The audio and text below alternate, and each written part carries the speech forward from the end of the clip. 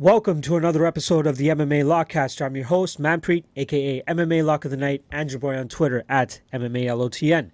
Today we're going to be breaking down UFC Philadelphia, headlined by Edson Barboza and Justin Gaethje, which should be a fucking barn burner, like fight of the night all over it, or fight of the year.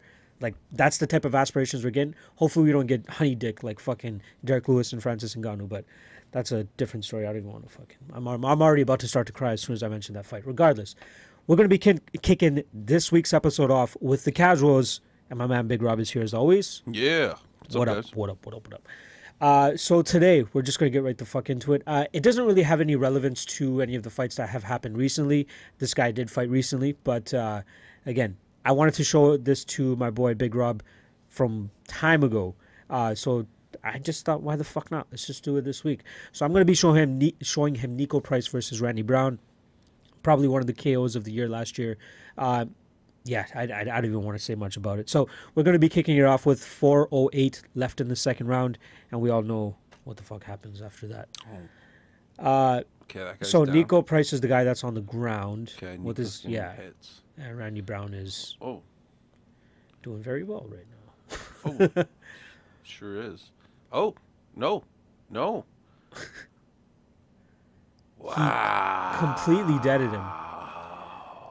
So He totally hit his off switch. that looks barbaric and like savage as fuck, right? But really take into consideration the fact that he's punching against gravity, off of his back, and just nailing this guy numerous times just in the same spot. It's kind of the temple too. It wasn't really even the chin, like just repeatedly. And imagine how heavy those hands need to be to put. I've never seen it. I've seen people attempt shit like this, but I think it was just correct positioning, correct timing. Obviously, the massive amounts of power this guy's able to hold in his hands. But once you see the replay, he does something very. It's a very unorthodox technique. You'll see it coming up right now. So here it goes. Move of the fight, brought to you by Metro PCS. Okay. So watch his left. No, watch what leg is it? That leg. Boom. You see how it's kind of bracing him by his neck, and then he's using his hand to punch him. I'll show it to you. It should come back one more time. But his foot is bracing his neck. Oh, it's holding its head out. It's holding it in place. He can't move his head out of the way. No. And he's just fucking kind of using the momentum of kind of his feet pulling back towards him and his hand pulling Yeah, against he's getting him, right? hit on both ends. How fucking nuts is that? Look at that I see shit. it now. Wow. Right? Because if his foot wasn't there, the guy would probably be able... he'd have room for it to kind of like move. Yeah. But he has no room to move if his head... It's not. It's being absorbed. Exactly. Right? How fucking nuts is that? I've never seen a KO like that where the guy's on his back and fucking... Nuts. How fucking crazy is that? If he did that for like 10 more seconds, his like brain Dead. would be coming out of his nose. Like pudding. That would be bad. Like, we don't need any of that type of shit. No. We're trying to make the sport as mainstream as possible. We don't need it to be that barbaric. Yeah, wow. That was fucking brutal, eh? Yeah, it was smart.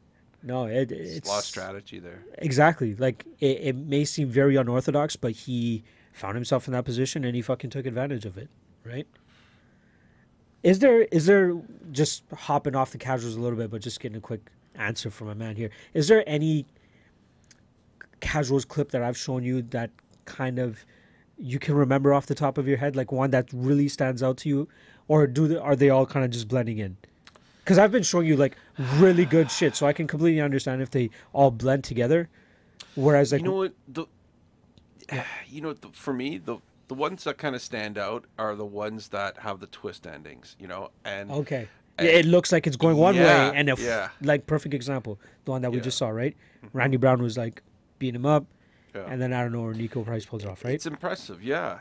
I like that a lot. I like the twist. Yeah, I really do. Like the roller coaster almost, right? Right. I believe I showed him the Czech Congo and Pat Barry one, which is one of the first ones I ever showed him, but that one was nuts, where the guy dropped numerous times and got back up and then eventually KO'd the other guy. So, like, it's cool seeing those shifts in momentum, right? For a casual fan, it's got to be fucking like, oh my God. 90% of the sport is technical, guys going for grappling, and obviously that's not the best eye candy for like a casual fan. Sure. But when I show you like, momentum swings like that and crazy slobber knockers and shit, like, obviously that's what brings you guys in, the casuals, who we need to help grow this fucking sport. So maybe eventually we'll watch a UFC together down the road. But I'm going to get him to say, "Yo, John Jones is fighting this weekend." What are you saying? I don't know who that is. Yeah, but one day you'll know. One day you'll know. All right, so that's pretty much the bow that we're putting on the casuals for this week. Yeah, fucking insane knockout from Nico Price. So let's just fucking get into. We got to get into it. The horrible weekend that I had. One of those nights is always bound to happen, but it's always the shittiest when it fucking happens. I tweeted out, I feel like I want to throw up because that's exactly how I fucking felt that night. So just kicking things off, we'll just start off with my lock of the night play. Angela Hill versus Randa Marcos. Whew. I knew I was going to take some heat for that pick, but I felt very fucking confident. You know what I mean? If you don't have confidence in the game, you're always going to succumb to peer pressure from other people. You got to stay strong with your analysis and what you believe you're going to see in that fight. With the information that I had acquired through my research, I had thought that Angela Hill would perform a lot better than she did. The fact that she was willingly engaging in the clinch was kind of it was a first red flag, essentially. You know what I mean? She showed great foot movement, as she always does. She started off with a couple good strikes. And I thought, she was doing well until she fucking got clinched, or continued to initiate the clinch, and then eventually got taken down by a takedown I thought she would not get taken down by. Randa Marcos is a relatively strong chick, but those head and arm throws are just fucking garbage, and probably one of the first things that you should learn as a defense if you're going to be wrestling or clinching or anything of that sort. With that said, Randa Marcos was just able to stay heavy on top, and Angela Hill just had nothing to fucking to throw back at her, and it was very demoralizing. The first pound in my heart that really hurt was when she initiated the clinch. I'm like, no, this is not what you should be fucking doing. I know you worked on your BJJ, but use that as a second or your last resort type of thing. If you get taken down, then lean on it. Fuck it. You have the perfect game plan, movement, style, and striking ability to completely outwork Randa Marcos on the feet, but it didn't happen. So, -5 units on that. My first dog of the night play was Justin Willis, plus 252 at 1 unit, -1 unit. I felt comfortable taking that shot, even though the unknown of Justin Willis's takedown defense. We all know his background in terms of working with guys at AKA. So a lot of people kind of just say, by association, he should have good takedown defense. I didn't want to lead on that argument too much, but I did think it was a slight positive. It's a positive to be able to train with guys like Kane and DC and those guys. So he may not have them in his corner and may not be permanent training partners, but to have experience against high-level MMA wrestlers like that, it's got to mean something, right? And then obviously we haven't really seen much deficiencies from his game on the feet. Crisp boxer, good jab, good foot movement for a guy with his physique. So I thought he was going to be able to kind of just work his game on the feet and kind of keep Curtis Blades from kind of shooting and having good enough takedown defense to be able to shuck off a takedown or two. But once Curtis Blades was able to get that first one, the rest just came relatively easy to him. So, -1 unit on Justin Willis there. And then last we had Frankie Saenz, 1.5 units at plus 143, I believe it was. Frankie Saenz, I've seen him take much harder shots before and walk through them.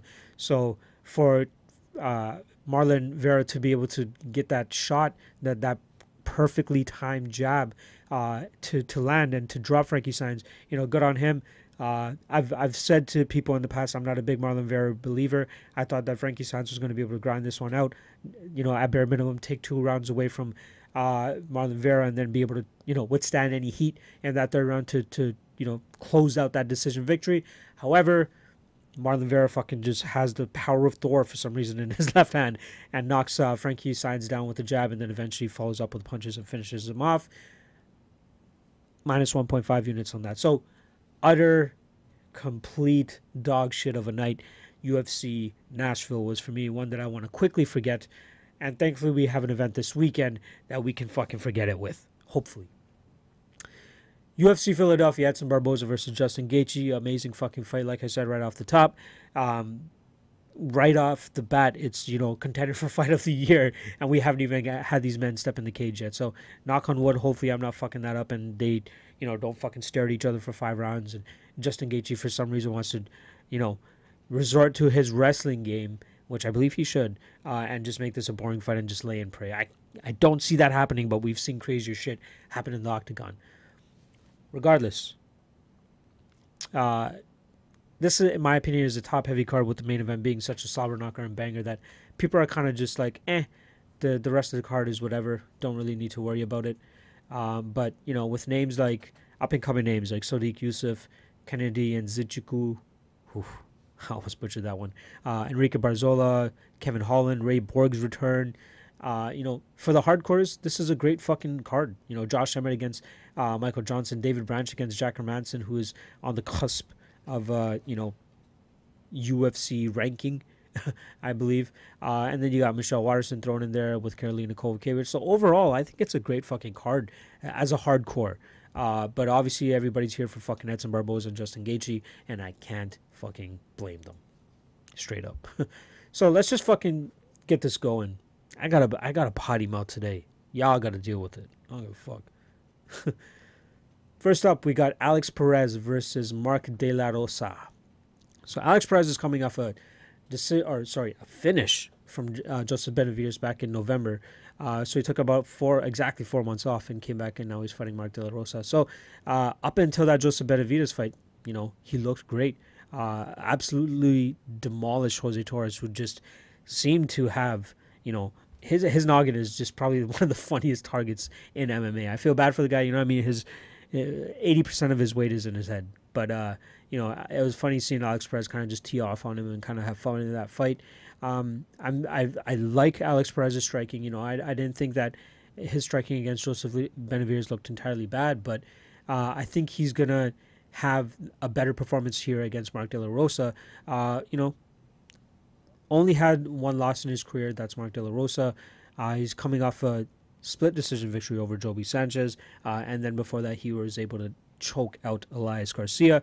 His only loss came to Tim Elliott back in December of 2017. So he's more of a grappler. I think his entire game is trying to get this into grappling exchanges, clinch exchanges, and try to pull out some sort of submission victory. I think he's going to have a hard time against Alex Perez in terms of trying to pull that off. I think that Alex Perez is going to have the advantage on the feet. I think he's going to be able to box Mark De La Rosa up. He's going to have the advantage too in terms of size as well, which I believe translates in terms to the reach. 65 inches for Mark De La Rosa, 65.5 for Alex Perez. But he does stand, a solid... Man, I feel like some of these fucking... I'm going to have to see these guys when they face off, but I feel like some of these metrics on Tapology are off. So they have Alex Perez at 5'7" and Mark De La Rosa at 5'6". I feel like it's going to be a little bit bigger than that, but I guess the numbers don't lie. Who the fuck knows? But regardless, I think that Alex Perez is going to win this fight on the feet. I think he is going to be able to finish Mark De La Rosa as well, probably in the second or third round. We might see Mark De La Rosa successfully get 1 takedown, but I trust in Alex Perez's submission defense to at least, gut out that first round. May lose that first round, but I think that once he puts his hands together and kind of keeps Mark De La Rosa on the outside, he should be able to win this fight strictly on the feet. So I'm going to take Alex Perez by second round, KO, TKO, whatever the fuck you want to call it. Next up, we got a highly anticipated debut, apparently, of Sabina Mazo, who is currently 5-0. She's coming over from the LFA, and she's taking on Marina Moroz, who has been a very interesting fighter in this division. So last time we saw Marina Moroz, she lost a decision to Angela Hill. She threw a fuck ton of strikes that fight. How many landed? I don't fucking know. It was not much. A lot of people like to call her the last airbender. We got the last stylebender with Israel Adesanya, who's very efficient and styles on motherfuckers, whereas Marina Moroz is just fucking bending air with these punches that are hitting nothing at all. So it's going to be interesting to see how Sabina Mazo is going to be able to adjust to the bright lights and big cameras, whatever the fuck you want to call it, with Sabina Mazo. Only 5-0, still very fucking young, and I think she still has a lot of work to do. I don't know if Marina Moroz is going to be the one to actually give her problems. Again, just her style is just so weird. I don't know if she's going to be able to actually get Sabina Mazo down. I think she'll, just based on resume alone, I gotta kind of assume that Marina Moroz has the better jiu-jitsu here. I haven't looked into this fight too much just because the line doesn't really intrigue me at the moment. I might look into it a little bit later this week, but I've said it recently. You gotta take UFC debuts with a grain of salt almost. So I've bet on 2 UFC debuts this year, and both of them have lost for me. Especially they have everything in their favor and they still find a way to lose. So in this fight, you got Sabina Mazo currently sitting around -165. That means that people are kind of confident, or the line is kind of closing. So there's definitely some Marina Moroz money coming in, but I don't know about Sabina. I gotta look. She's definitely a striker. She throws some good kicks. I don't know so much about her hands. I don't know how much about her power. She has obviously she has great power in her legs. She was able to knock a motherfucker out. But with Marina Moroz,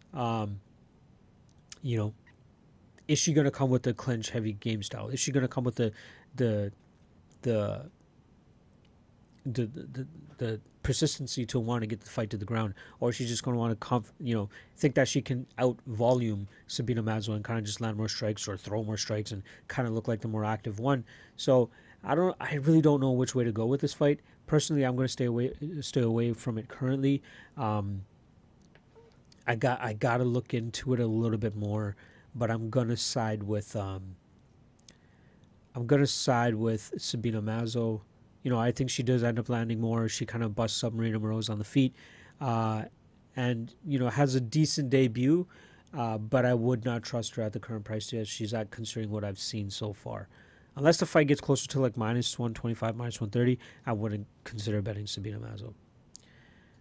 Next up, we got Ray Borg, the return. I had to fucking rock his shirt today. I just had to, out of respect. If you go to this guy's Tapology fucking page, you're gonna see how woeful his last fight was Demetrius Johnson when he got fucking suplex, Mighty Mouse trapped, whatever the fuck they called it, and armbarred. So he hasn't fought since October 2017. That's nuts. That was a year and a half ago. So he was scheduled to fight Brandon Moreno in February of 2018. Pulled out. You know what? I'm not even going to go into what happened to these things because there's a lot of different things that happened. But Moreno, February 2018, pulled out. Moreno, April 2018, pulled out. Moreno, May 18th, pulled out.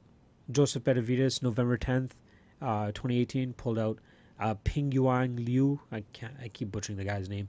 They were scheduled to fight April 30th. Oh, actually, he's had 3 different opponents for this fight already. So we got Ping Yuan Lian. He was supposed to fight. I fucking butchered that so bad.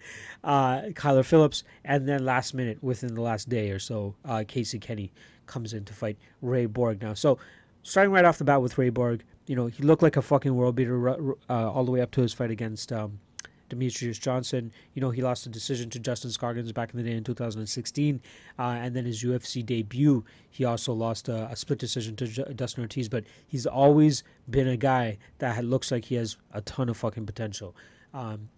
His last win, Jussier Formiga, who is right up there for fucking #1 contender shot, which is, I think people are saying that Formiga is going to be fighting Benavides for #1 title shot. So, Ray Borg is definitely still up there. That Louis Smolka fight, a little fishy. I'm not completely sold on Louis Smolka. But Jussier Formiga, that's a big win. A guy with such a grapple-heavy game to beat a guy like Jussier Formiga, it shows that he has enough hands to at least keep, if the fight were to stay on the feet, he would still be successful. So I've looked into Casey Kenney a little bit. I had not much time at all, just due to the fact that it was just such a late announcement. But I saw his fight on the Contender Series, and he, seems like he throws heavy on his feet. I did not get a chance to see much of his grappling acumen, so I definitely have to look into that a little bit. His last, I know he just fought this past weekend on LFA and became a 2-division world champion, even though one of those was an interim title. I don't even know why the fuck regional fights are doing this shit now. So don't give me a regional double interim champ or some shit like that. Fuck that, man. Like, fuck it. I don't even want to get into that. So yeah, Gaethje Kenney coming over as a dual champ, asterisk, to fight Ray Borg. Stiff test in his first fight. You know what I mean? Ray Borg has been shown to be top 5 in the division, top 3 in the division, if you want to call it that. But I think this is a good fight well, considering the fact that he was supposed to fight 2 other guys, this is a good fight for him to come back to and kind of just get his feet wet again, get the groove on, dust off the rust. I think that, he's had a very strong grappling game, and it's hard for me to think that a guy like Gaethje Kenney coming in on such short notice is going to be able to drill that enough to be able to have a good enough takedown defense and game to beat a guy like Ray Borg. You can say he's still fight ready since he just fought last week, but has he stayed ready since that fight? Like, did he fucking binge out and like gain a bunch of weight in that 2 or 3 days where he wasn't getting the fight? Or, did he already know that with a win here, there is rumblings that fucking Kyler Phillips is going to pull out, so let me just stay fight ready? We don't know that. I don't know that, honestly. So I'd say Borg is a safe pick here, but definitely not worth it at like the minus 400 range that I last saw him at. So I'm not picking Ray Borg at chalk. I was considering parlaying him, but with everything that's just been going on with him, I'm kind of skeptical to even consider playing Ray Borg.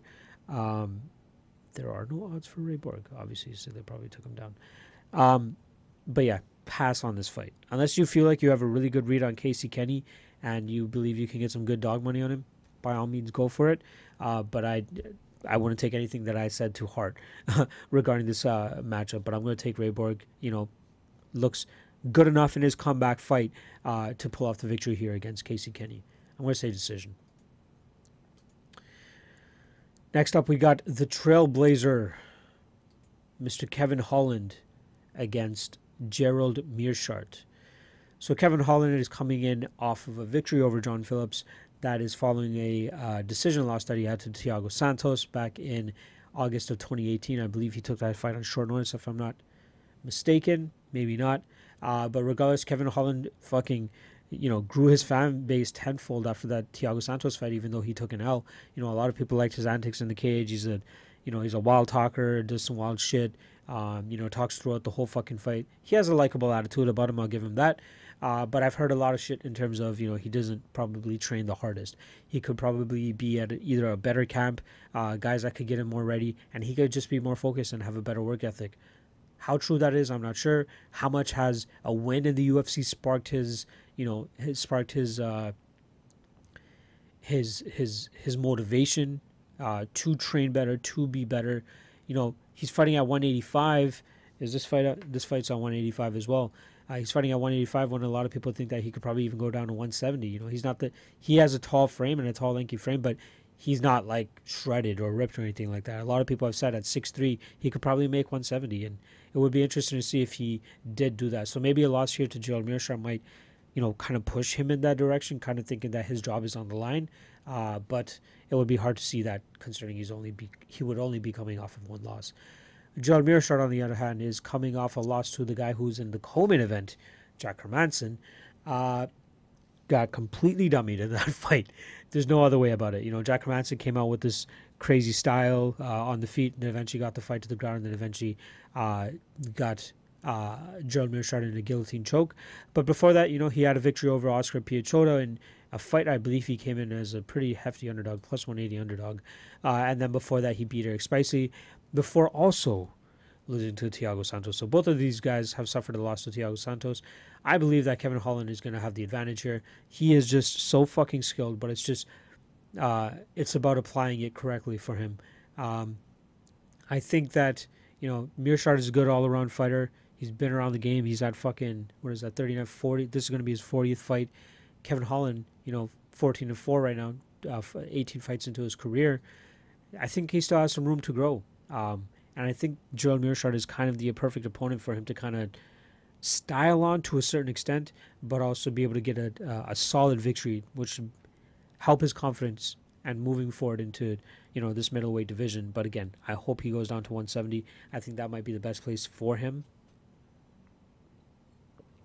I'm going to pick Kevin Holland here. I think we see a finish, maybe third round TKO. I think he has the striking ability to, hurt Gerald on the outside, keep Gerald on the outside, and I think he has wacky enough submission or like jiu-jitsu to kind of like create scrambles and get out of bad position. So I'm going to take Kevin Holland here by third round TKO. And it should be actually a fun fight too. I think that Gerald Meerschaert is definitely going to give his best too, but I just don't think it's going to be enough to beat a guy like Kevin Holland. Next up, we got Enrique Barzola against Kevin Aguilar. So Enrique Barzola training out of American Top Team, which is a huge plus for him in this aspect. Coming off of 4 straight victories, Chris Avila, Gabriel Benitez, Matt Bissett, and Brandon Davis. Not the top flight of competition, but he has looked great in those fights. They have all been unanimous decision victories for himself. And he's coming into this fight with Kevin Aguilar, as a very complete fighter. A lot of people wanted to give him applause and take off their hats to his stand-up striking, his abilities there. I think he's a vicious striker.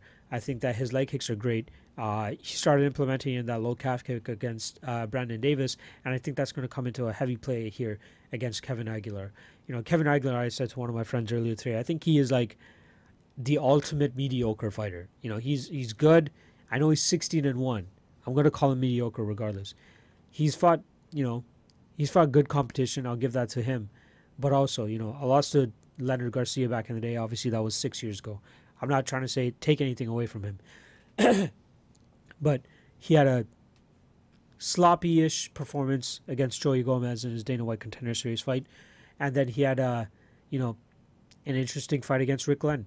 He's a very good counter-striker. Not very good. He's a good counter-striker. But he plods very heavily. And he really accepts, he allows himself to accept the back foot a lot. I saw that a lot in the Joey Gomez and Rick Glenn fight. And I think that's where Enrique Barzola is going to shine. So Rick Glenn went 0 for 4 on takedowns against Kevin Aguilar. But I think that Enrique Barzola is definitely going to be a lot more successful in the takedown department in this fight. I think he has the striking ability to kind of lull Kevin Aguilar into thinking that this is a striking fight, and then bam, goes for the takedown. Obviously, Kevin Aguilar is going to be ready for the takedown as he knows that that's, in Enrique Barzola's back pocket. But is he going to be able to stuff the second and third shots after Barzola has started to beat up that lead leg? I really see that Kevin Aguilar has I don't know if it's a problem because maybe it might work out for him because he's able to pack such power into his counter striking. But the fact that he stands so heavy on that lead foot, I think that's kind of just the perfect target for Enrique Barzola and his calf kicks. I think we're going to see a lot of fighters implementing that. We saw that in the Mark Casey fight against Joe Duffy a couple weeks ago. I think we're going to see something similar here with Enrique Barzola, where he's going to kind of pick apart Kevin Aguilar on the outside, and then he's just become so strong and vicious with these takedowns as of late. I think he's going to work for the takedowns a lot harder than Rick Glenn was, and be successful after having his success on the feet. So the one question that I have here though is Enrique Barzola going to be able to handle the striking that's going to be coming back at him from Kevin Aguilar? I think it is. I think he has good distance management. I think that he will be the one moving forward. And I think that, again, with Kevin Aguilar accepting the back foot as much as he does, it's going to be tough for him. So I'm taking Enrique Barzola here. I think I'm going to take him by decision. I don't know if he's going to be able to finish Kevin Aguilar. I know Aguilar is very tough. He's been to a lot of decisions.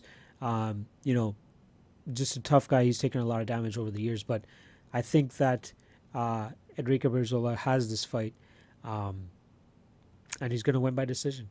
Plain and simple. I'm considering betting on him, and the odds continue to get better. He's fucking... Last time I checked, he was minus 107. He is now minus 103 at BetOnline, which I don't have access to. Minus 106 on Pinnacle. I might play Barzola, and I might play him heavy, too. I think this is his fucking fight. So, yeah, Barzola by decision. Next up, we got Ross, the real motherfucking deal, Pearson against Desmond Green. Yeah, Ross Pearson is still doing the damn thing. The guy is 20-15, 35 fights. I think almost all of them are in the UFC. Let's see here.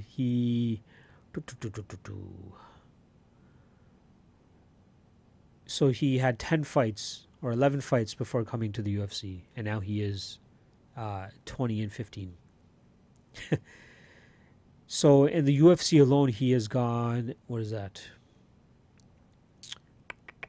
8-3. He started 8-3, and now he's 20-15. So he's gone 12-13 in his UFC run. So he's had a very up and down career since his loss to Will Brooks in July 2016. He's had 4 back-to-back losses. Then he beat Mizuto Hirota, and then he lost to John McDusty his last time out in July of this past year. He's scheduled to fight Joe Duffy back in December, pulled out, and now here he is finding himself going against a very different fighter, and somebody that could pose a lot of problem to him is Desmond Green.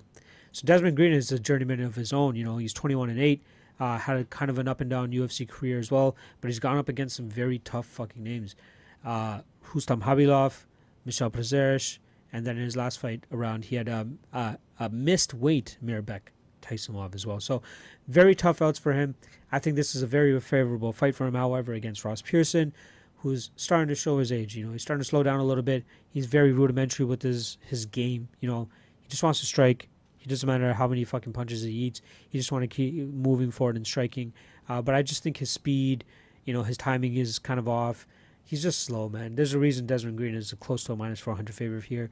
With that said, I wouldn't feel comfortable putting Desmond Green into a -400 fight, -400 odds. You know, Ross Pearson, you know, he has that rudimentary style, that one-dimensional style of just striking, but that could easily, you know, in a close fight, that could easily sway the judges. They could probably be like, hey, he's fucking throwing more strikes this round. He was moving forward more. Excuse me. He was moving forward more, you know, and maybe he may just be throwing that air, but the fact that he's throwing more volume might be the issue here. I think Desmond Green's key to victory here is initiating the clinch and getting this fight to the ground as much as he can. I think he has decent enough striking to kind of hold his own against Ross Pearson, but I think for him to win this fight, he's going to have to make more monumental movements or make more monumental moments than just Ross Pearson moving forward and striking. I think he has the chops to get Ross Pearson down, and I think he has the chops to actually keep Ross Pearson down. He has a good resting base, and his striking is improving with Henry Hooft as well. So I think he has all the makings to win this fight, but at -400, I just don't trust him, and it could be a lot closer of a fight than it should be. Just my opinion. So I am going to take Desmond Green by decision. I think he does land the takedowns and maintains position and wins each round. But who the fuck knows? Ross Pearson might just show up with some crazy, ridiculous takedown defense, and Desmond Green's never able to get this to the ground, and Ross Pearson just out-volumes him on the feet and wins a decision. But you guys are here for my prediction. I predict a Desmond Green decision victory. All right, next fight. Alexa Grasso versus... Oh, no, wait. This is my mistake. So I did take this off of UFC.com, so you guys can fucking blame them. But let's just imagine that we got right here. Oh, nope. Not that one. Right here is Jessica Aguilar's face. Okay? So we got Jessica Aguilar against Marina Rodriguez. Jessica Aguilar is coming in on very, very short notice. Let's see how short notice it was. It was within the last week. So very, very short notice for Jessica Aguilar. With Marina Rodriguez, she's coming off a fight that went to a majority draw against Ronda Marcos back in September of 2018. So, that fight was a lot of grappling for Ronda Marcos, and then a lot of Marina Rodriguez picking apart Ronda Marcos on the feet for the next 2 rounds. I think that Aguilar has the chin and capabilities of kind of eating these shots from Marina Rodriguez and kind of closing the distance and making it a dirty fight. I see the odds are in my opinion, I think they're a little bit wide. minus 300-ish for Marina Rodriguez. Plus 230-ish for Jessica Aguilar. I might look into this fight a little bit more just because a fight like this should not be lined that wide. Jessica Aguilar is, she was able to take the stand-up striking of Jody Escobar, who I'm not saying she has, knockout power or anything like that, but she has clean, crisp technique. And if Jessica Aguilar was able to squeak out a win over her, maybe she would be able to squeak out a win over Marina Rodriguez. Obviously, the difference here between Rodriguez and fucking Jody Escobar is that Marina Rodriguez packs a little bit more of a punch. I just don't think that she's going to be able to drop Jessica Aguilar and finish her. And at these odds, I would consider Jessica Aguilar. I can't believe I'm fucking saying that in 2019, but the odds should not be that wide. If they start to close and we get a little bit better of a line on Marina Rodriguez, like I'm talking minus 200-ish, I would consider a bet on Marina Rodriguez, minus 175-ish even. But currently at these odds, I think it favors Jessica Aguilar. So don't be surprised if you guys see a Jessica Aguilar play for me. But with that said, my pick and prediction is actually going to be Marina Rodriguez. I think that she does pick apart Jessica Aguilar on the feet, stays away enough to, keep away from Jessica Aguilar's clinch ability. Jessica Aguilar is slower. She is slower. She is the older woman. But something just always tells me that. Again, Alexio Oleinik, Mark Hunt. Anything is fucking possible. So all Jessica Aguilar needs to do is squeak out two rounds and then just absorb strikes for the third. But I'm going to take Marina Rodriguez by a 29-28 decision. I think she just picks up. She might, succumb to a takedown in the first round. But I think in the second and third round, just like the Ronda Marcos fight, she kind of pulls away with it with the striking and wins a decision victory. So, Marina Rodriguez by decision. Possible bet on Jessica Aguilar if the fights, or if the odds stay like minus 230-ish. Next up, we got a possible fight of the night contender here. We got a lot of fight of the night contenders here, especially the main event. But we got Sheymon Moraes against Sodiq Yussuf. So Sheymon Moraes, the first time I heard about this guy was when he fought Marlon Moraes for the WSOF title. I just found it funny. Moraes versus Moraes. Hilarious, right? Fucking maybe cousins fighting each other or some shit. But obviously we all know that Moraes is a very common Brazilian last name. So that's the first time I heard about him. He put up a decent performance, but then eventually succumbed to a third-round rear naked choke by Marlon Moraes. Then he went on to beat Robbie Peralta and Luis Palomino before making his UFC debut against Zabit Magomedsharipov. Talk about a welcoming party, eh? So next up, he fought Matseos and then eventually beat Julio Arce by split decision in his last fight. That was a fight where I bet Julio Arce in the third round because I've always seen a little bit of a deficiency in Sheymon Moraes' third round output. He seemed to tighten that up a little bit. He beat up Julio Arce really bad in those first two rounds, completely outstruck him, completely made him look like shit. And then Julio Arce just didn't have enough in the tank to kind of get that finish over Sheymon Moraes. So it did still show a little bit of, cardio issues, but not to the point where I'm concerned and would bet against him in the third round. Once again, he's coming up against a guy in Sodiq Yussuf who's kind of, making a little bit of a name for himself. He came in and completely dusted Sulman Mkhitaryan in his last fight, and he's coming into this fight, riding a very interesting rise, I should say. He's a Lloyd Irvin guy, so there's that little backdrop to this fight. But he's very exciting, man. He's been deading guys. He had that Dana White Contender Series fight where it went to a decision, but, he looked good in that fight and then just completely ragdoll and destroyed Sulman Mkhitaryan. But this fight against Sheymon Moraes is going to be a fucking battle, man. It's going to be interesting to see Sodiq Yussuf striking against Sheymon Moraes' Muay Thai, brutal Muay Thai. Is Sodiq Yussuf going to show better durability than Julio Arce and pull away with this fight later in the round or later in the fight, or is Sheymon Moraes going to have fun with him from bell to bell? Currently the odds sit around minus 150 is Sodiq Yussuf, plus 130 is for Sheymon Moraes. I think it should be landed a little bit closer, to be honest. So if you're going to bet this fight, I would take the underdog money on Sheymon Moraes. But currently, I love Yussuf. I hope he wins this fight, but I'm going to actually lean with and take Sheymon Moraes here. I might look at it as a possible bet. Like, I'm going to look into it a little bit deeper, but I'm very impressed with both of their strikings. I'd say that Sodiq Yussuf has a little bit more power, but Sheymon Moraes has more technique and and just, you know, the better striking, I would say. But yeah, very, very interesting fight. I think it's up there for fight of the night for sure. I'm going to go with Sheymon Moraes by decision. I think he picks apart Sodiq Yussuf. This fight is relatively going to stay on the feet, and that's where I think that Sheymon Moraes has the more weapons. So yeah, Sheymon Moraes by decision. Next up, we got a UFC debut in Kennedy and Nzechukwu. I think I nailed that. Against the Bear Jew, Paul Craig. Starting off with Paul Craig, he's coming off a loss to Jimmy Crute back in December. But before that, you know, he pulled off that miraculous comeback against Magomed Ankalaev with 1 second left. Pulled off a triangle choke, which crushed many a heart for Magomed Ankalaev backers. But before that, lost to Khalil Roundtree and Tyson Pedro. So he's had a little bit of a tumultuous UFC run.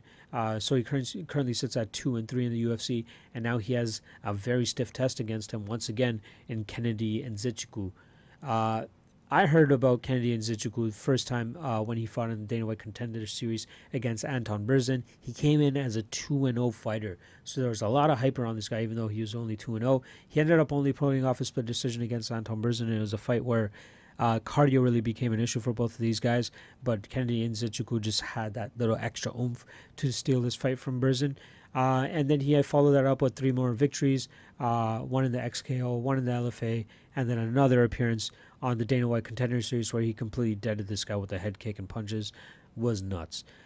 So the obvious caveat here with Kennedy and Nzechukwu is his lack of experience. He is 6-0. Oh, maybe there's some shit going down. You know, he's 6'5", 83 inches, 26 years old, so still very young in the game, and sitting at 6-0. He has all finishes except 2 fights, including that Dana White Contender Series fight from the first season.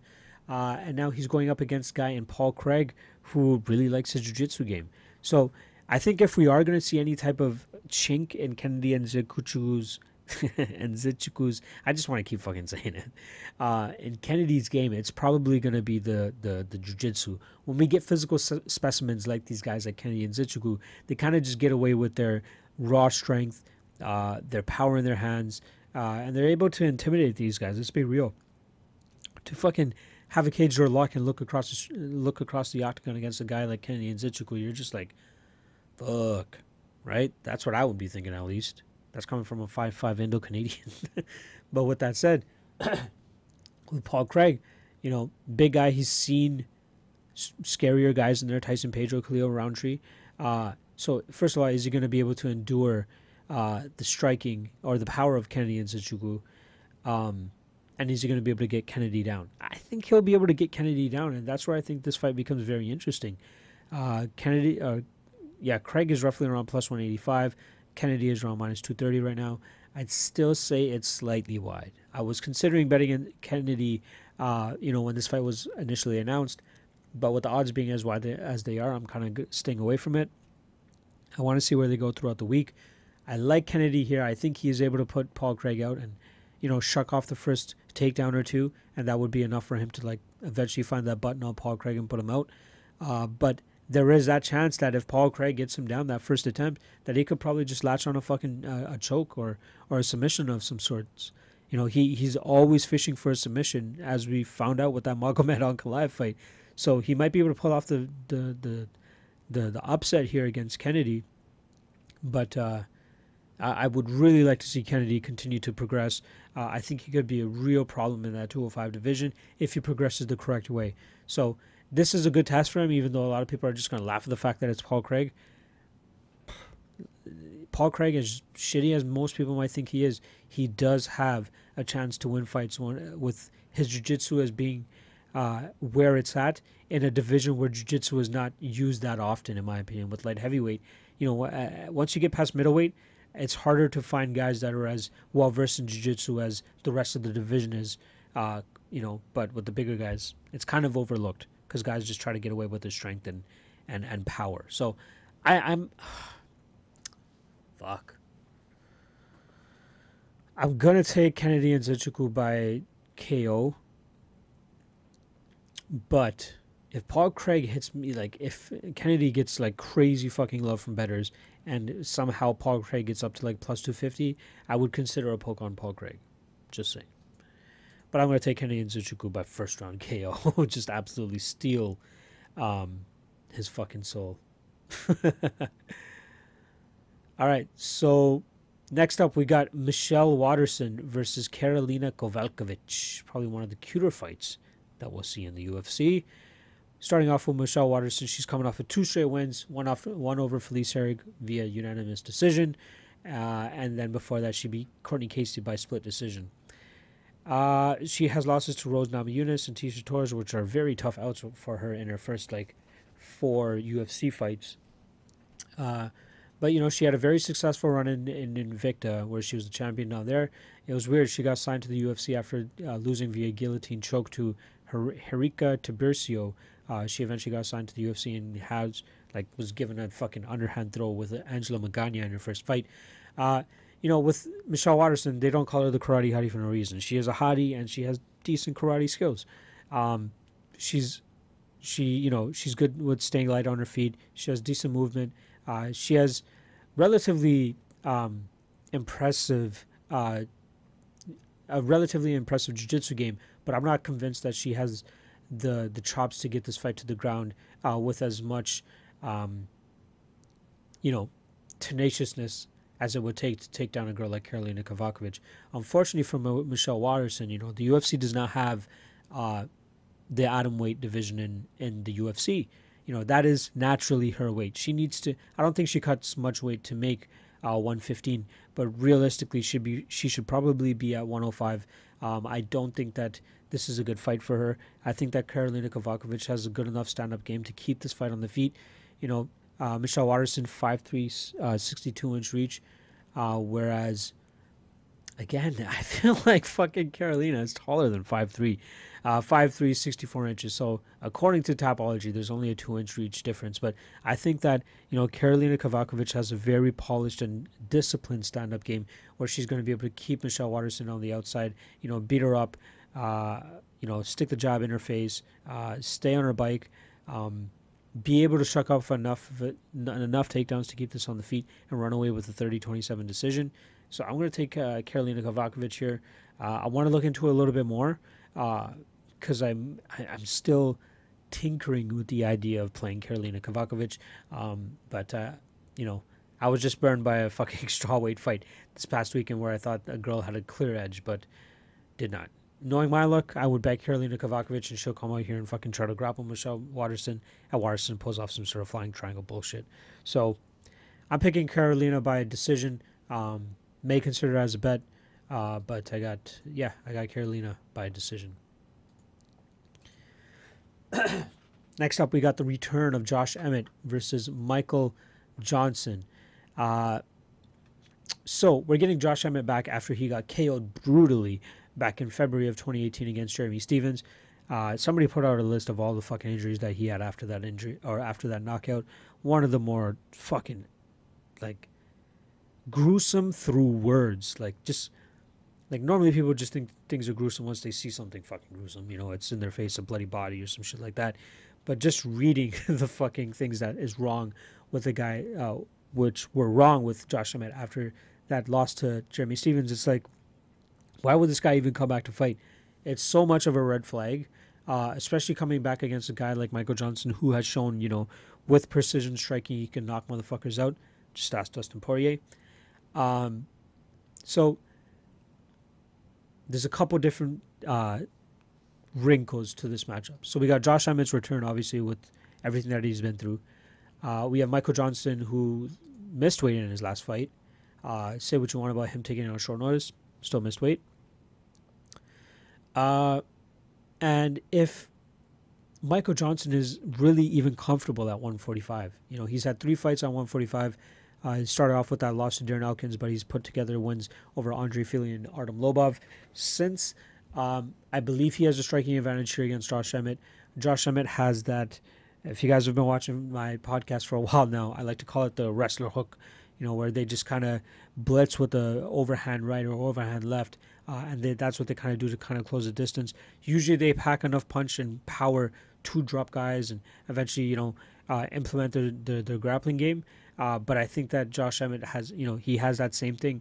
But Michael Johnson's striking is to the extent where he will be able to, pick apart guys who try to implement a striking game like that. So I'm going to take Michael Johnson by finish here. I think by second round KO. I think he puts Josh Emmett out. I think, Josh Emmett probably should not be coming back. At least, not more. It's been less than a year. Just slightly less than a year. Less than a year? More than a year. It has been more than a year. What the fuck am I doing? It's been just a little bit more than a year. But still, I think he needs to be off a little bit longer.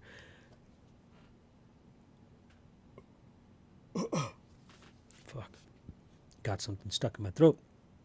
Regardless, I'm going to take Michael Johnson by second round KO here. Again, better footwork, better striking, decent takedown defense. Just don't look at his Khabib Nurmagomedov fight. And a very tough fight for Josh Emmett to come back to after such a brutal loss. So I'm going to take Michael Johnson by second round KO. You know what? Fuck it. I'm going to call it first round. Michael Johnson first round KO. And I will look at a possible bet on that if we see some dog money on our boy Michael Johnson. Which I think we might. Surprisingly. I think people are still sold on the fact that Michael Johnson is not a true a good 145er. So they might put that into the equation. But skill for skill, I'm taking Michael Johnson. And I'm taking Michael Johnson by first round KO. Next up, David Branch versus Jack Hermansson. This is a fight that I'm really looking forward to. Starting off with David Branch, he is coming off a loss to Gerald. Kenney. He kind of just fucking bull rushed him in that second round and finished him within 30 seconds. Before that, David Branch pulled off a surprising victory over Thiago Santos, where he finished him with strikes 2.5 minutes into that first round, and then before that got completely dummied and ragdolled by Luke Rockhold, which is, in my opinion, a small possibility we could see a similar outcome from that fight in this fight against Jack Hermansson. So a lot of people are not familiar with Jack Hermansson, at least if you're not, an avid UFC watcher. But I think this is a fight that's going to kind of put him on the map. This is a fight, against a ranked opponent, against a guy who's had some success in the octagon. And a lot of people know David Branch's name. But Jack Hermansson, he's coming in here with a wacky striking style, very good movement, a lot of heart. Talk about that fight against Talis Latis where he popped his rib, I believe, in the second round and still came back and won in the third. Still finished Talis Latis in that third round. And then a guy who is able to implement his grappling so much so to a level where he's able to pound guys out and choke guys out from a dominant position on top. So I think the style that he brings against David Branch is going to really fluster David Branch. I could see Jack Hermansson really having fun on the feet and then taking David Branch down and finishing this fight on the ground via GNP. That's where I see that kind of Luke Rockhold fight coming into play. We saw once Luke Rockhold was able to get David Branch down and get a dominant position, David Branch kind of just gave up. He was in a world of hurt, did not know how to get out. And that's very surprising for a guy with as much grappling credentials as David Branch. That was a position that he could just not get out of under Luke Rockhold. And Jack Hermansson, in my opinion, kind of has a similar, size. And he's 6'1", so 6'1", 75-inch reach. Luke Rockhold is 6'3", 77-inch reach. So obviously Luke Rockhold is just a freak of nature when it comes to reach. But Jack Hermansson is a very tall and big guy for this 185 division. And I think he's just hitting his peak. He's 30 years old. He's coming off of 2 victories over Talis Latis and Gerald Meerschaert. His only setback to Thiago Santos back in 2017. And before that was an arm triangle choke to Cesar Ferreira back in his second fight in the UFC. But, he has wins over Scott Askham, Alex Nicholson, Brad Scott, Talis Latis, Gerald Meerschaert, and this fight against David Branch will be the first time he has a legitimate name on his record, and I think he is definitely going to achieve that. So my only concern here in this fight with Jack Hermansson is if they do get onto the ground and Jack Hermansson, maybe overextends a little bit on his ground and pound, and David Branch is able to find an opening for a sweep or a reversal of some sort, and he's able to implement his own type of grappling. With that said, I'm very I like Jack Hermansson's game in terms of getting up. You know, I'm very impressed with how he's able to get up.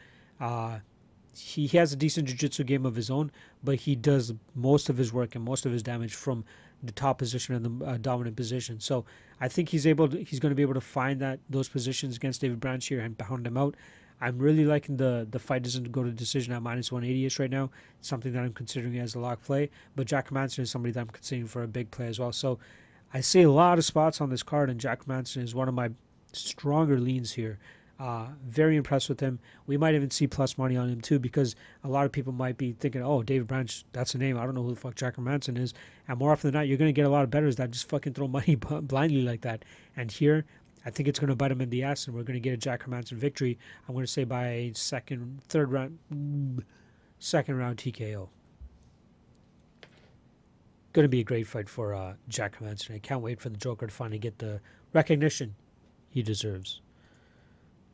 Next up, Edson Barboza versus Justin Gaethje. Nope, there's no horns happening this time. The funny thing is, so somebody brought it up on the comment section in the last one, was the horns were scaring their cat. You know, as I started like watching it back, and like started watching my intros into these main events and listening to the horns, I think it lost its touch after the first couple. So I'm abandoning the horn skill for all your ears, for all the goodness of your ear and the health of your ears. So we're just going to get right the fuck into it. Maybe I'll just tell you guys how many horns out of 3 I would give it, rather than making you guys listen to them. But I'm fucking excited for this. All the horns for this one. Every single one. 1, 2, 3, 4, 5. However many horns there are, fucking blow them for this fight. Edson Barboza versus Justin Gaethje. Going to be a fucking banger. This is the fight for all the shit-eating wild men out there. This is the fight for all the casuals out there. This is the fight that I would get my man fucking Big Rob to watch as well. So with Edson Barboza, let's talk about the fact that he completely butchered and dismantled Daniel Hooker in that last fight. Absolutely ridiculous fight. Went down in December of this past month, or this past year. Before that, he took 2 absolute beatings by Kevin Lee and Khabib Nurmagomedov. I was surprised to see Edson Barboza back so quickly. I'm going to call it quickly. 8 months after the Kevin Lee loss. You know, he took a lot of damage in that fight. And then 4 or 5 months before that, he took a lot of damage from Khabib Nurmagomedov. But his chin held up good against Daniel Hooker, and he was able to get a beautiful and masterful finish over Daniel Hooker in the 3rd round of that fight. And now he's coming up against the king of violence in Justin Gaethje. So any progression that he may have made with you know, the healing and recovery of his chin, it's going all out the motherfucking window against Justin Gaethje here. You know, Justin Gaethje coming off of an upset victory over James Vick in his last fight, where he made my man James Vick turn into an inflatable 2-man. You know, knocked him out a minute and a half into that first round, and kind of shut up a lot of the guys that were saying that James Vick was going to completely steamroll him. You know, Justin Gaethje also was coming off of 2 losses before his last victory. He had lost to Eddie Alvarez and lost to Dustin Poirier, who is now fighting for an interim lightweight title. I don't know, whatever the fuck is going on there. And before that, you know, he beat Michael Johnson in his UFC debut. Fucking fight of the year right there as well. So in this fight against Edson Barboza, you know, we know Edson Barboza game. He wants to keep it on the feet. You know, it's going to be interesting to see who wins the leg kick game here, because Edson Barboza, you know, stylistically and technically, he's the better and one of the best leg kickers we've ever seen in the UFC. Justin Gaethje doesn't really give a fuck too much about the technique. You know, he does have these loud, chopping fucking leg kicks, and able to even land leg kicks from the clinch position, which is fucking ridiculous. You know, when do you ever see somebody fucking pull that shit? It's crazy. You know, he may not throw it with the precision and technique of an Edson Barboza, but it has shown in his past fight that it does make a difference. It's a fucking game changer. So it's going to be very interesting to see how Edson Barboza takes those leg kicks, if he's able to check them, and you know, if he's able to withstand them and implement his own at the same time. Justin Gaethje has the perfect route to a victory here if you wanted to play it the way he probably should, if he wants to secure victories in his career. And that's implementing his wrestling. He has very strong wrestling, but it's so sad that we never get to see it that much because this motherfucker just likes to bang. There's a reason his nickname is the Highlight. You know what I mean? This motherfucker just loves to bang. And the fact that he has such a pedigree and resume with the wrestling aspect of his game, it's a shame that we never get to see it in the UFC because, you know, he could use it to the point where he's just feinting and getting these guys to bite on these feints of a takedown and just fucking come back with an uppercut or come back with a different sort of strike to kind of throw these guys off. It's just more, you know, ammo for him to be able to keep these guys on their toes with these different techniques and different ways of entering and closing the distance. But it's just so hard to know if we're going to see that from Justin Gaethje. You know, we don't know if this is going to be the fight where he goes, you know what, fuck it. Let's try to get to a title shot. Let's try to secure a victory here. Am I really going to try to bang it out against a guy like Edson Barboza? And don't get me wrong, we've seen in the past where Edson Barboza has been lit up by guys that aren't primarily strikers. Cough, cough, Beneil Dariush. You know, he was getting lit up in that fight. And Beneil Dariush isn't the strongest striker. You know, we saw him get dropped a couple times by Drew Dober a couple weeks ago. But, you know, all Edson Barboza needed was that one shot. You know, that flying knee, crazy flying knee landed right on the button of Beneil Dariush and put him out. But is he going to do that with Justin Gaethje here? Is Gaethje's chin completely gone? Is Gaethje going to be able to eat one of those clean head kicks from Edson Barboza? Is he going to be able to eat a flying knee? You know, I don't know. The only thing I feel comfortable betting in this fight is the fight doesn't go to decision and it currently sitting at minus 500. I wouldn't bet that. That's just too wide for me. You know, that's too much. I don't know what to play here. I like Edson Barboza. You know, I think he should be favored, which is what he is right now, minus 140-ish to plus 110-ish to Justin Gaethje. But knowing the chaos that's going to come out of this fight and the fact that a Justin Gaethje fight is never going to be that easy to predict, I would stay away from it. You know, I don't want to be a complete degenerate and try to pick a side here. I would pick I am picking Edson Barboza to win by third round KO. That's one thing you got to give Edson Barboza as well, is that even through all the beatings that he's taken, he's never quit.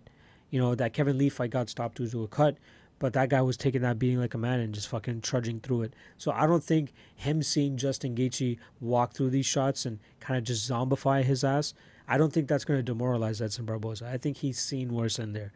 Well, nobody's seen as a madman like Justin Gaethje, but I think that Edson Barboza is mentally strong enough to withstand the fact that Justin Gaethje is probably going to eat some of his biggest shots and still be walking forward.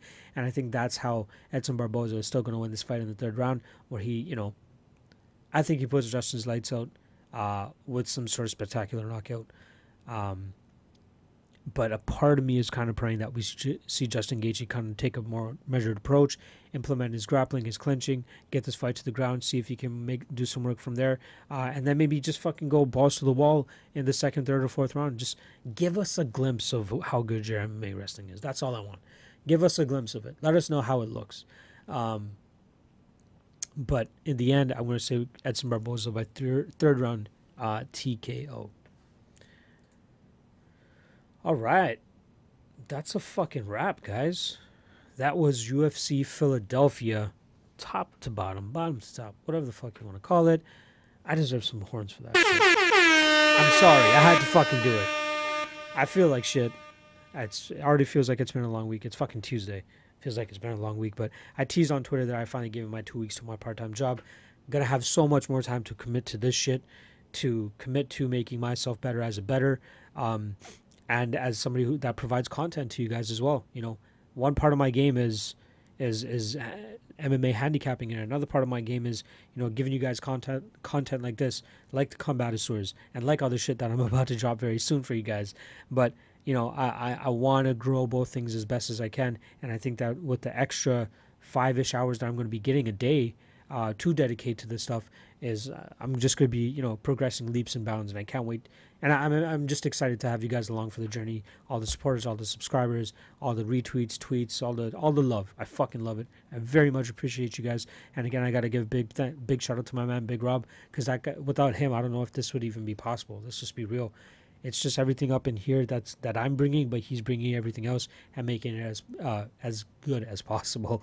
So yeah, that's pretty much it for this week's episode. We are off next week. At least with the MMA Lock-Cast. We're going to be recording episode 2 of the Combatisseurs next week. So me and Tony are going to be in the studio. You guys can expect that at the end of the week-ish of next week. But I also got something cool dropping for you guys in the next day or two. So keep your eyes out for that. Super excited, man. I'm fucking stoked. Let's fucking get this money. I'm just looking forward to actually getting a winning weekend this weekend. Getting a winning event this weekend.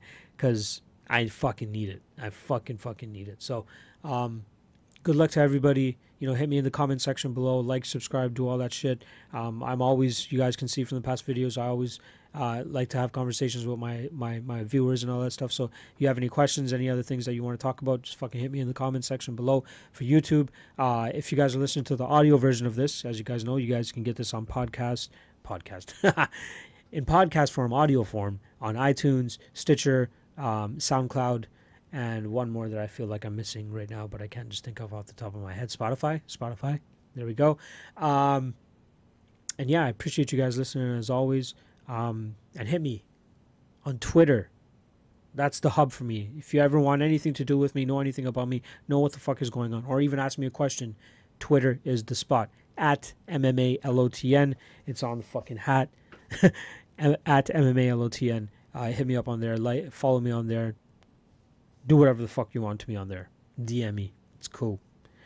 All right, that's it. UFC Philadelphia and the wraps. Good luck to everybody this weekend. See you guys next week for Combatisseurs. And then the following week, we're going to be breaking down the pay-per-view, I believe. UFC 236. UFC 236 Holloway versus Poirier 2. That's it. I'm out. We're done. Peace. Later.